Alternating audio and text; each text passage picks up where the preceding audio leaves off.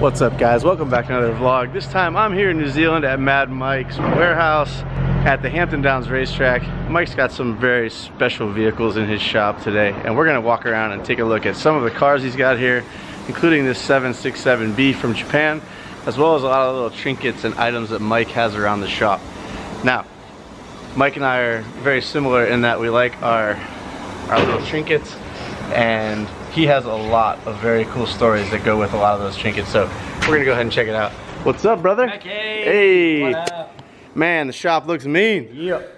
So Mike just had to run off and take a phone call. He just had a massive event this weekend called Mad Mike's Summer Bash, and that's why I'm here in town. Actually, the poster's right behind me here. It was a massive event here in New Zealand. TJ, Calvin, and Jared DeAnda all joined me on this trip. They've since gone back to the States. I've decided to stay a couple days because how often do I get to New Zealand? So I'm hanging out with Mike today. I'm gonna help him around the shop.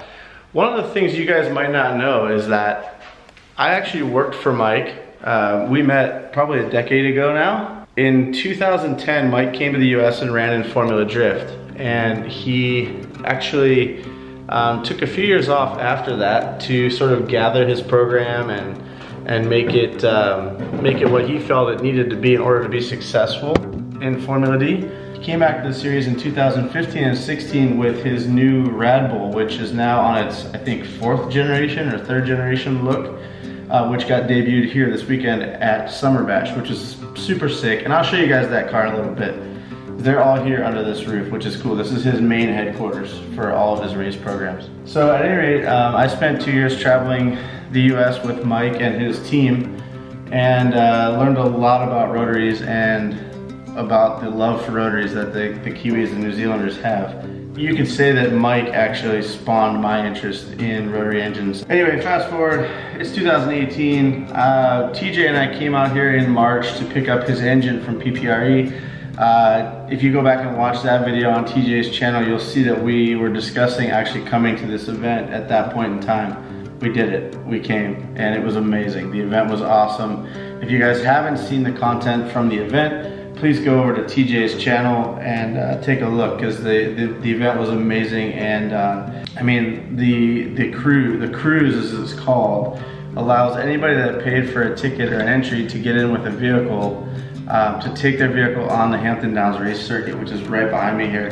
TJ and I actually had the opportunity to take out Mike's RX-7 Mad Bull, which is his probably most prized possession. It's the car that's been in his fleet the longest, and in my opinion is the most iconic of his builds, which is pretty dope. To get to drive that car and to have the trust of Mike to jump behind the wheel of that car was pretty awesome, and actually meant a lot to me. I'm super thankful that I had that opportunity.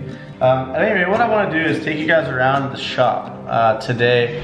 I'm going to do it pretty loose. Holy cow. I don't know if you guys can hear that, but that is I'm going to go ahead and guess that's 13V turbo from Rumble, his off-road truck, which is pretty sick. Yep, and there it goes out the door. Hey.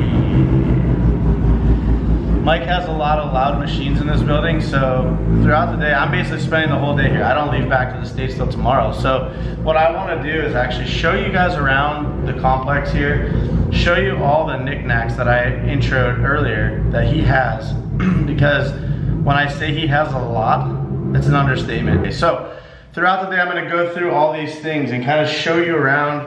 This should be a fun video.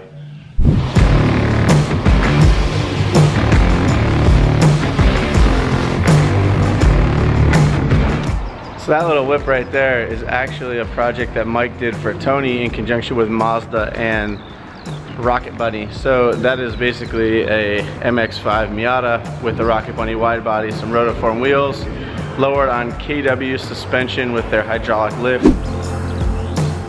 So this is Rumble. All of Mike's cars are themed off of the Red Bull name, and all of the cars have a BUL, Bull, at the end of them. So this is Rumble, because it's an off-road truck. This truck was purchased in Temecula, California, I think about 2 years ago now. It is a retired stadium truck that had a Renesas RX-8 engine in the back of it, which was the spec engine if I'm not mistaken. Some of you guys might know better about that than me. I'm not a big off-road truck guy. But at any rate, I actually got a ride in this truck at Goodwood Festival, speeded through the woods. Holy cow, does it rip. And to make matters even crazier, Mike has actually pulled the Renesas engine out of this thing and actually tossed in a 13B peripheral port motor, and it is pretty mental. All of this has been built by the boys over at PPRE. I should say the engine itself and the drivetrain has been gone through and rebuilt by PPRE in Wanganui, New Zealand. But look at the travel on this suspension. It's insane. And I don't know if you can tell how big that is, but it's pretty much over half the height of the truck. So basically you can just huck this thing off of jumps and it doesn't bottom out or anything. It just it's pretty badass. It's got a hydraulic handbrake in here. That's not something that would have been on the stadium truck itself. Mike has added that just for a little bit of more fun in the truck. He can kick it sideways when he wants with the handbrake, or control the car in turns with that. It's also added a Haltech heads-up display instead of the analog gauges that the truck had when he bought it from the previous owner that raced it in stadium trucks. This is Mike's RX2, which he, yeah.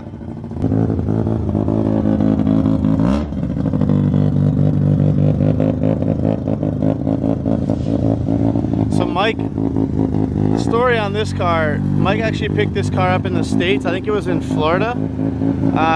It's actually in really good condition. And the story on this one is Mike had a repo.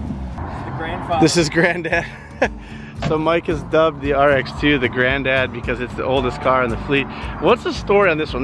This actually was a repo and then it like transformed into an RX2 somehow. Somehow, yes. Somehow what happened was 2015 when we were in Formula Drift, Orlando had a fan come up and was asked if I could sign the dash of his RX2. And so we caught up with him later in the day. This was his RX2, which he had in the car park. It was like the holy grail of RX2s to be Series 2, which has the half moon tail lights. The colorway is silver with black interior, but inside is like brand new. Still got like all the little paper tags and stuff, and how to operate the choke and that sort of stuff. But we went back. Well, that year we built the Pitbull, which was the REPU. Yep. And then the following year we went back to Orlando, met the same guy, and then he was saying how sick the REPU was, Pitbull. And I asked if he still had the RX2, and he said yes. And I said, want to swap? And so we ended up swapping. So that's an awesome story. I lost my repo, but we had just signed a deal with Hot Wheels, which was really epic for Chris, because then I didn't actually tell him. It's 6 months down the track. We sent him a Hot Wheels, the actual official one, which was a global release of Pitbull. Which is awesome to have a Hot Wheels car made of your actual vehicle. Yeah, that was pretty rad. And then for this to come back to New Zealand, we got to comply. There's a few things, obviously, like so this is a warrant of fitness. So this is like what we have in New Zealand. It's just really a safety check every 6 months. Yeah, how hard is it to get a car that's this old and sort of not been from this country? How hard is it to get a warrant of fitness on this, or get it registered, I guess is the best word. Yeah, to get it registered, it's not too bad. You get a you get like a cert tag, so I can show you what that looks like.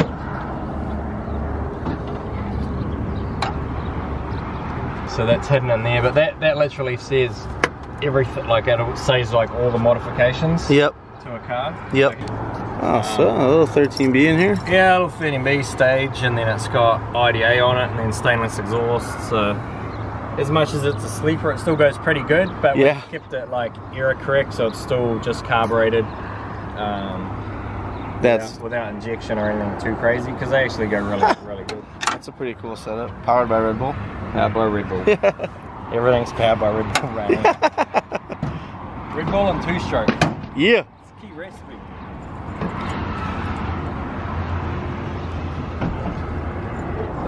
With the half moon tail lights. Super desirable. And then thirsty is obviously slang for thirsty. In New Zealand we only have 6 characters to our license plates. Also hence why all my bulls only have 1 L.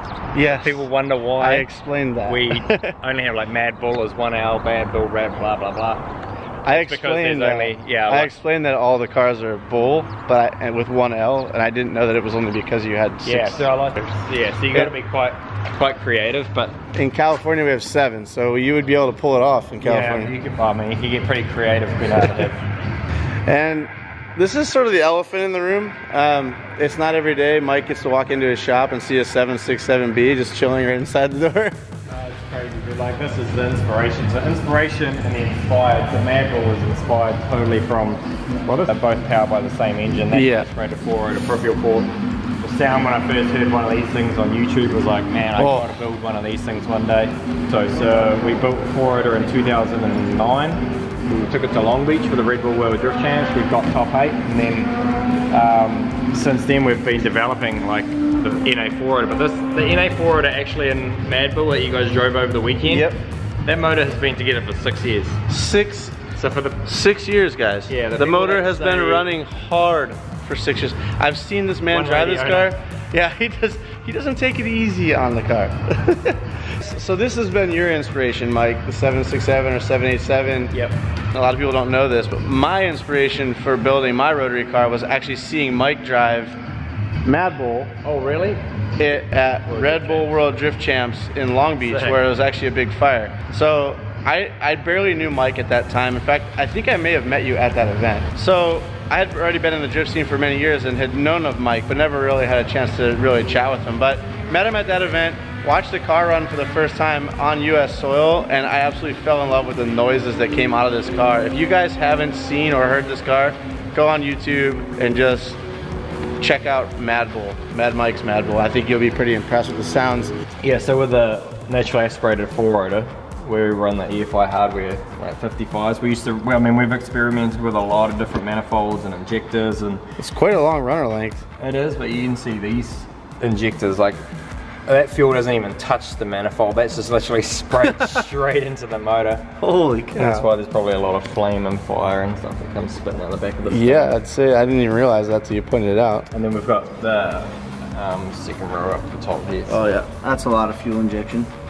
With these two, like when it comes to drifting, what I love about these two cars now with Red Bull, with this whole throwback with the NA3 rotor, but it was a really hard car to drive, and so I put it out to the fans. I think that's an understatement. Yeah, it's like put it out to the fans, like what do we do next? And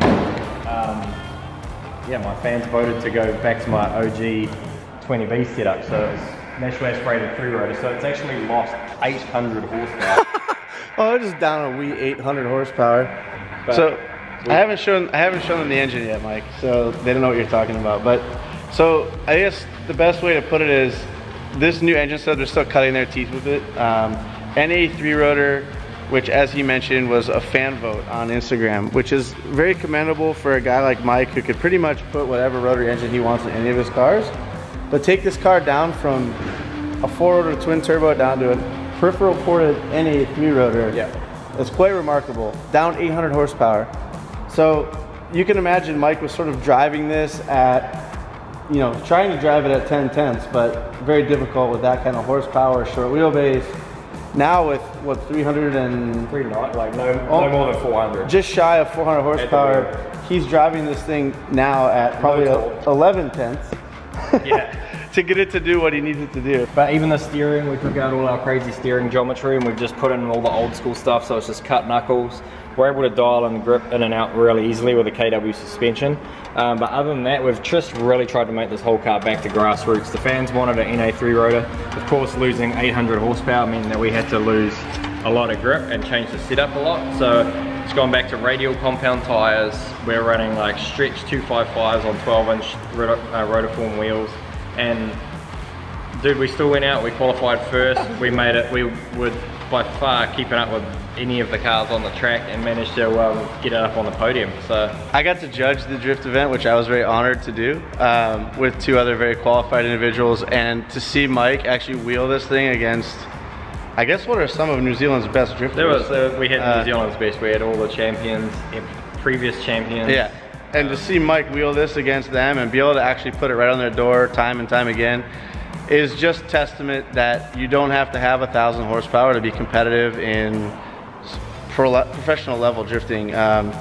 he was able to keep up. And this is a very grassroots setup, I guess is the best way to put it. Yeah, the fans wanting the throwback engine decided, like, let's do the throwback graphics. So back 10 years ago, so that would be, we did the Digi Camo matte black, gloss black, Mad Bull, and then the fan favorite livery was Humble, which was 3 years ago when we just had the silver. So this car has purely been built for the fans, and it frickin' rips. Is what I'm saying about slammed fitment. There's a little bit of guard rub there. a little bit. Well, clear through. So that's sort of the background on Rad Bull.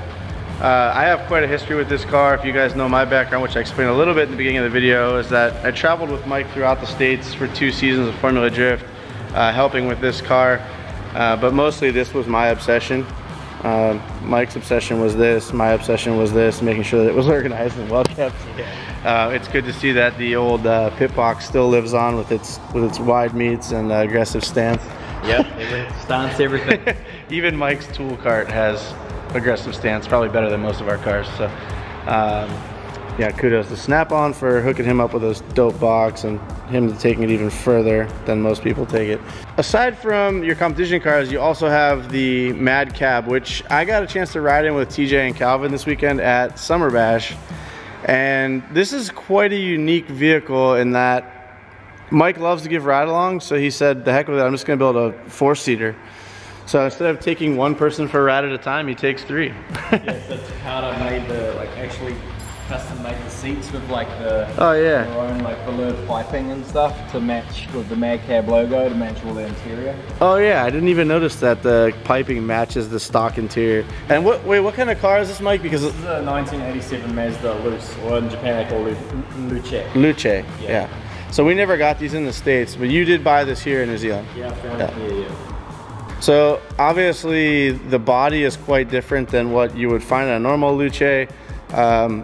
Mike, I'm gonna just toss in what I noticed is different, but I'm sure there's way more. So we've got a set of over fenders that have been added front and rear. Those have been chopped because it is a 4-door. Mike did modify the front grille and also add a Rotary badge on the front, which is really cool. That's because of course it's a V6 transplant. So this had a V6 from Mazda originally. Yeah, and now it runs 13B turbo. Ooh, yeah. So it's a JC Cosmo 13B Monster Bridgeport. Runs Garrett GTX 40, which is the same setup we ran on Rad Bull. Yep. Yeah, and then makes heaps of power. All the turbo smart goodies. Yeah, it's 500 horse at the wheels. Felt plenty good. HGT sequential 6-speed. So it sound, when you're on board, it sounds like it's got about 800 horsepower. It does. Flux through all the gears, no worries. And then Rotorform have custom made these IDK wheels, which are 15 by 10, which we run at 205. Again, radial tyres, keep it fun, so I don't have to swap tyres every lap. You can literally huss like 4 laps, well, depending on the track, but you can huss for a good length of time. Oh, we were out there for a few laps and no issues. Yeah, and then inside we've got like the old taximeter trips and just bits and pieces I've found over my travels whilst in Japan competing in Formula Drift. Just to add to that whole crazy taxi theme. Taxi. The light box we made ourselves, so the logo as well. Bosso Kotsu, so that means crazy transportation service pretty much. So you got Mad Mike's crazy transportation service. This all lights up and we, you know. Does this come on with the headlights, or how does that? How do you? It's on its own switch. Yeah. Well, I was watching Mike build this from the States and putting up his social media posts and things. I always wondered if this was like a sign that existed from another transportation company that he just retrofitted his logo to fit. But of course, in Mad Mike fashion, this is completely custom made for this car. And then the livery, I designed all the livery. Well, I designed the livery on all the cars, but that's my trade actually. From school was doing graphic design and vinyl wraps, and I still enjoy that to this day. And this is probably one of my favorite ones that we've just done on Rad Bull with the whole throwback theme. Or Mad Bull was like the tribute to Mazda and all our partners on board. And we've used all, you can see like the old Haltech logo, and we've tried to really stylize that car around the 70s. You know, I didn't even pick up on that that's the old logo. Yeah, so all the, like even Yamaha, the Mazda, like all the logos that are on that car go back, even Rotorform, that was their first logo they used. So as far as any of our partners go back, the Hot Wheels is the older Hot Wheels logo. Yeah.